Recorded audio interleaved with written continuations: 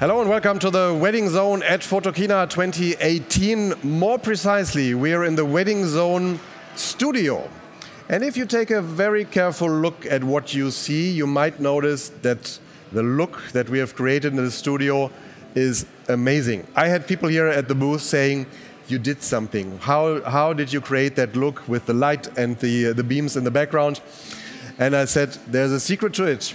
And the person behind the secret to the perfect light in the studio is right here with me, Mr. Dedo Weigert, the founder of DedoWeigertFilm and the mastermind behind film light for decades now, that is always pushing the boundaries of what's possible and the boundaries of where film light is at the moment.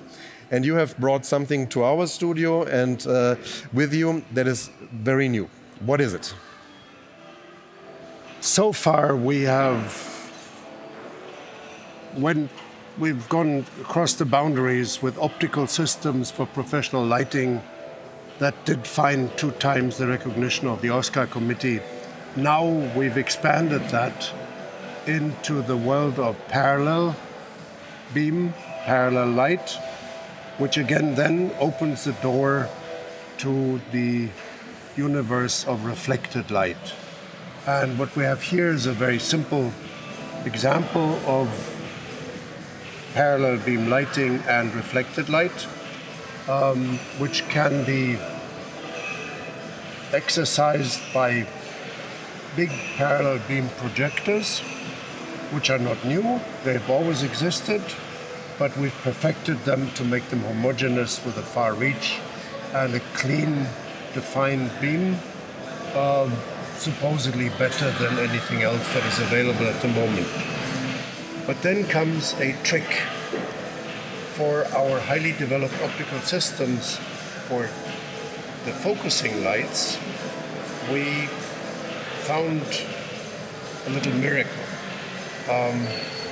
If we have a light like this, which in the spot position has a 4-degree exit angle, very narrow, we now add some extra optics, and again we have 4 degrees. So what's the miracle?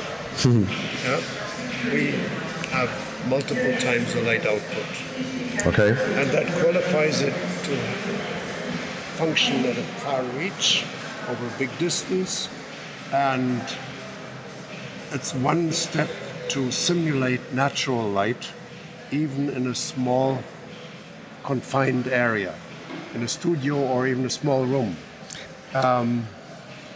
So there are various parallel beam attachments that augment the big one. The big mother is for the drama production, and with the smaller lights we can enter the television studios and so on. Then we have 4 different reflector surfaces, one that works like a mirror that redirects the light. You couldn't use a mirror, but this works like a mirror. And then we spread the light in different angles, and thus we can create soft light. What we see here? Gentler light. And with the laser here, we can see here we're redirecting the light, here we're spreading it and covering a large area. And thus, by the use of multiple reflectors, we can redirect, reshape the light, give it a different character, and then also the use of multiple reflectors. This is a very simple version, would allow us to light an entire set with one lighting instrument. The trick behind it, and that's difficult to understand, is that the light does not originate at the light fixture, at the instrument, but from somewhere that's way behind the light source. Virtually. Yeah, you elongate the outer rays, and where they cross, that's where the light comes from, and thus the simulation of virtual light. And when you reflect it, then it seems to come, or in effect, comes from such a distance where no crane can get the light. Almost as the sun. Simulating natural light like it would come from the sun, yeah. just to make sure I get this straight, when you're talking about parallel light, this is light that doesn't bounce away or that doesn't escape this parallel beam, almost like a laser, right? A laser is along the same lines. It is a very narrow light, and because for a laser the exit angle is less than 1 degree, much less, it has a further reach because its origin is from way behind the instrument again. Okay. So we're not escaping the square law, double the distance, quarter of the light. We're just redefining it in such a way that now our talent, our people on the set can move without any serious lessening of light intensity. Yeah, okay.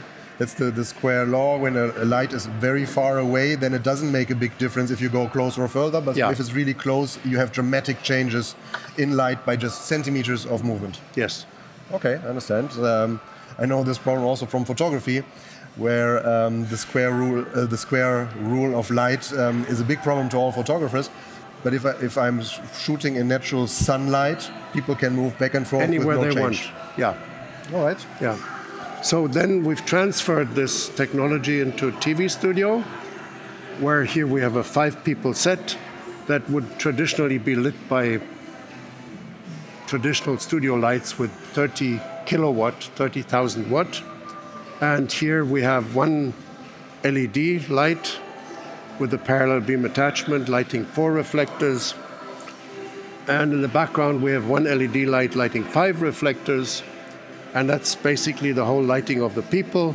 Then we have a little bit of light on the background and a gentle light in the front to, at will, to change the light and add moods of color temperature, making it a warmer look, colder look, or gentler look, just by sliding a button.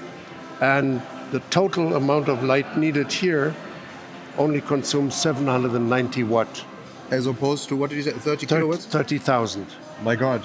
I know that in TV studios the problem is also heat, because either you have a big air conditioning or it gets really, really hot, and 750 watts is nothing. Huh?